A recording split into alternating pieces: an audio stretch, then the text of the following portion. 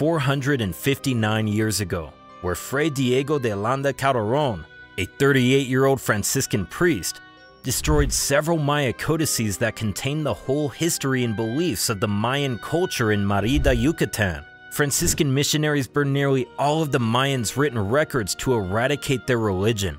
Fray Diego de Landa learned about the Mayan culture before he and a different group of Catholic priests were sent by the Spanish monarchy to convert the conquered regions, around 13 years before the burning of the Mayan idols and artifacts in Mani.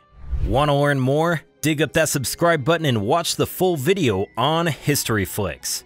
Let me take you back